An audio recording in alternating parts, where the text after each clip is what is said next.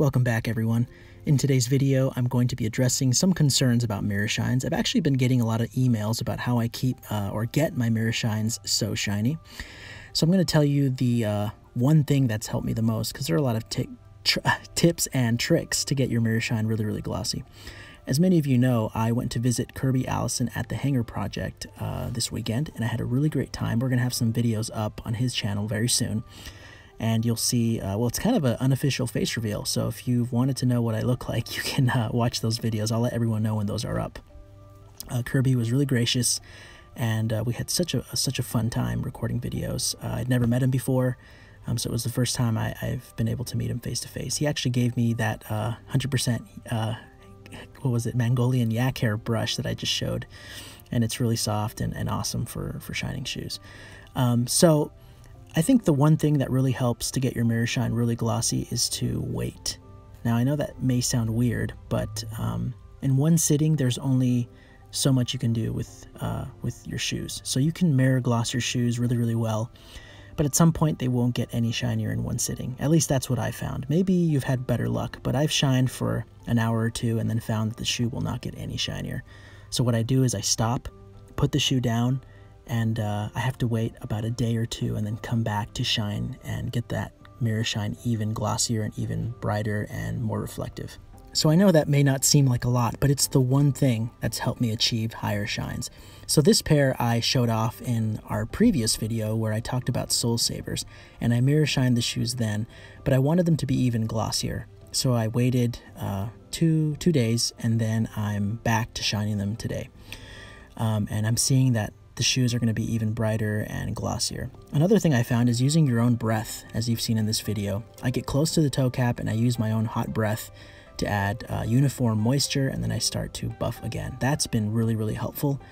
I guess it's a spit shine, technically. And then I use cold water from a bottle, and I apply that to the toe cap, as you can see here.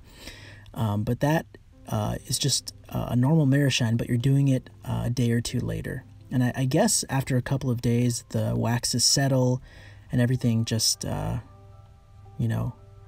calms down, I guess. I don't know how to explain it, but when you come back to it, the shoe will be ready for an even higher gloss. And I'm going to show you here that that's actually true.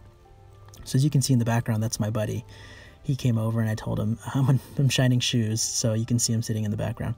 So using your breath and waiting a day or two is really helpful, and it's been something that I noticed after trying really hard. I can't even tell you how frustrated I've been shining for an hour or two and not getting any further, and then coming back a day or two later and seeing a big difference. So as always, you can come back the next day or a day or two later and you'll get even better results. But for this pair, I just wanted to show you the difference one day or 1 or 2 days waiting and then one more shine can do, and you'll see a difference. It's not huge, it's not massive, but it's enough where if you want to get your toe cap shinier, 1 day wait will help. Using ice water or really cold water has been really helpful as well. It's something about that cold water that really hardens the wax in the polish and brings it up and makes it really shiny. So I found that out. I remember when I first started shining shoes, I would use hot water, and it worked well enough, but cold water was really helpful. And as you can see, here's the before, how they were, and then here's the after. So they're definitely shinier, glossier, and more reflective. And that's really the best thing you can do is wait.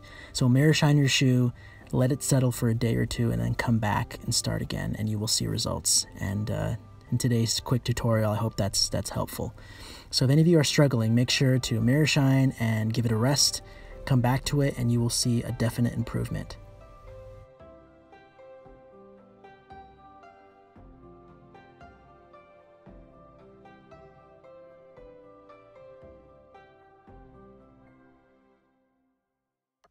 Thank you so much for watching. If you've enjoyed this video, please like, subscribe, and share.